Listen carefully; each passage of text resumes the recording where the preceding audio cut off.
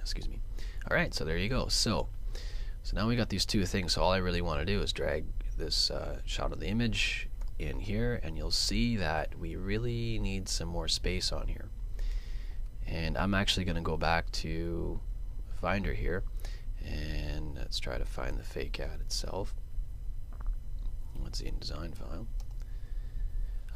So you'll see that right now this girl, she's kind of sitting off to the side, and I need some black area up here, and see her legs are kind of getting, fading off and that kind of stuff. So this would be an example of, this is kind of my mock-up sketch.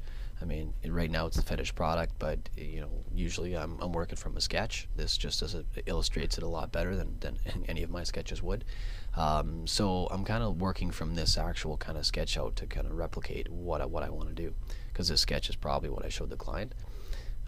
So we're going to go back here, and I have to move her over, and I got to kind of move her down and make sure everything kind of scaled proportionally.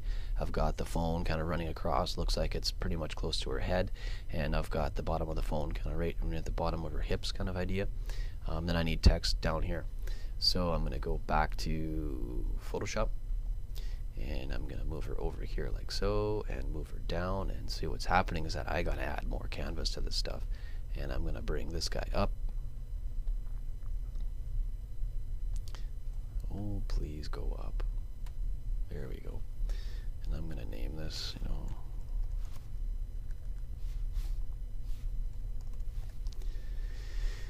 And you'll see that some things aren't proportional right away, so actually I better scale this down, kind of line that up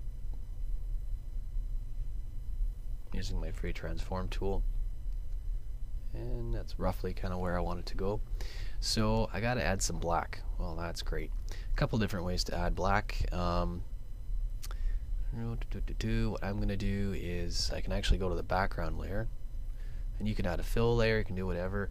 Nice quick and dirty one is to actually sample an area around here, and I'm going to go to my shape layer. I love shape layers, and I'm going to draw just a big huge black right in behind.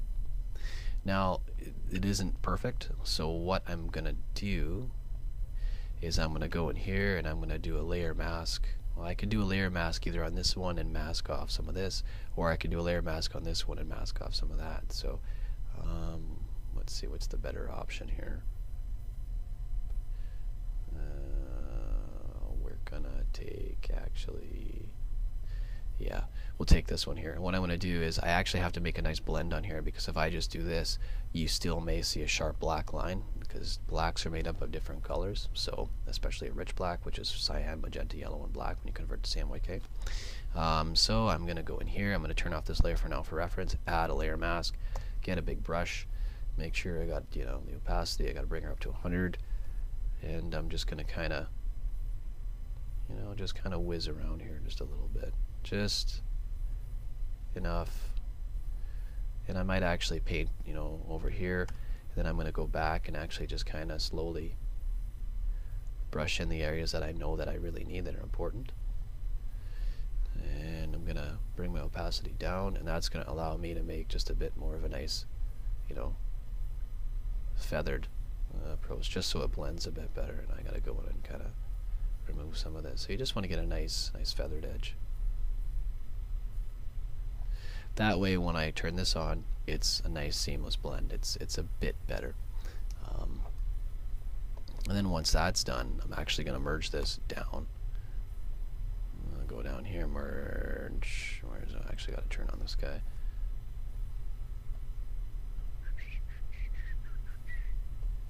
Well, that is interesting.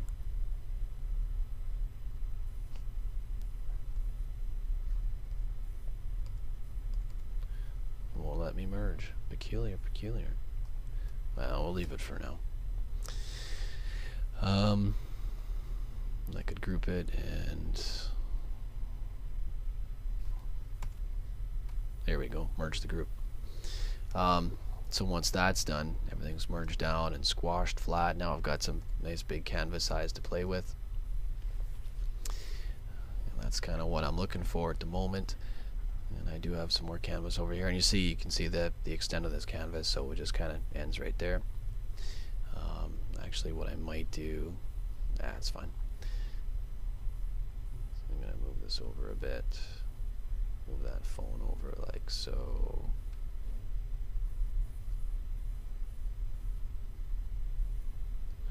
There we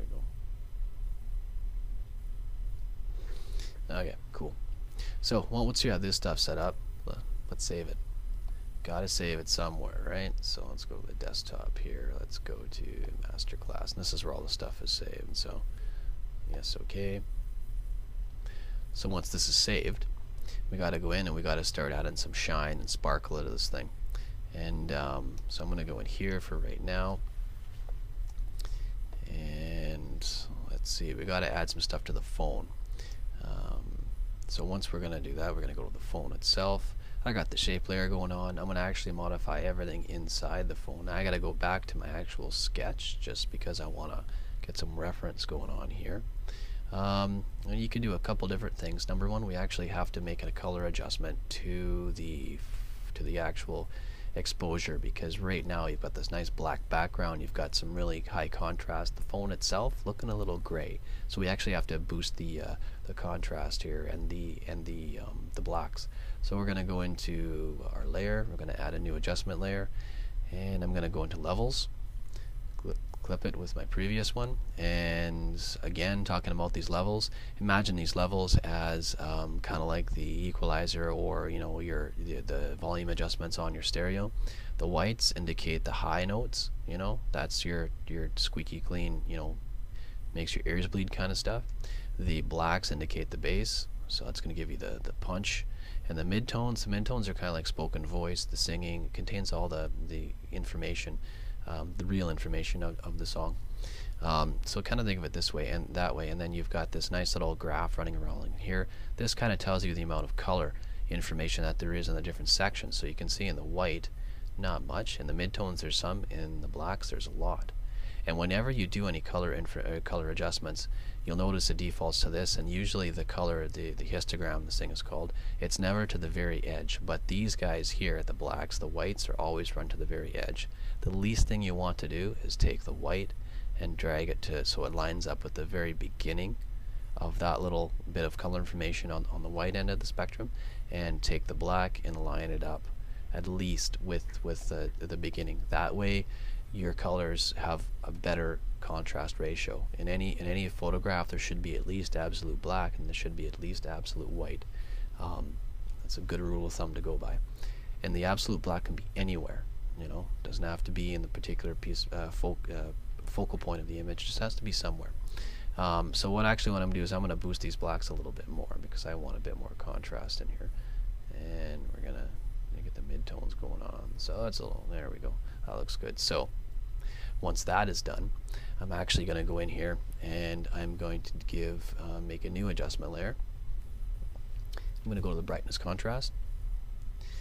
The brightness contrast, this just allows me to like boost the brightness of the whole image, and the contrast allows me to bring up the contrast value too. So I'm going to bring up, actually I'm going to bring up both of them.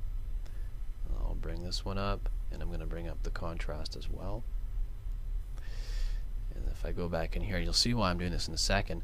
Now what I want to do is I got to get a little gloss going across here, and I can use my pen tool, I can use the brush, I can use really whatever I want, but I'm going to use the pen tool because it's just faster and easier for me. You can use the other one as well, but I'm going to go in here and I want to run this thing, and I'm going to make a nice contour around here. So this is my shine contour, and you'll see why I use the pen tool in a second, because I can control, and I'm going to follow the actual bumps roughly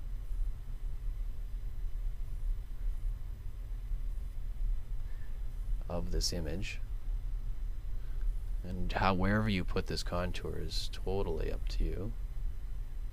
The nice thing about having a pen tool is that I can adjust it if I don't really like it. And this is relatively flat, so I'm gonna run this right across like so, and maybe kind of bump that over there like that, and then I'm gonna kind of just chunk it out like this. This actually becomes my selection. So, well, there's a couple different ways to do this. This becomes my selection. I can actually go in here and turn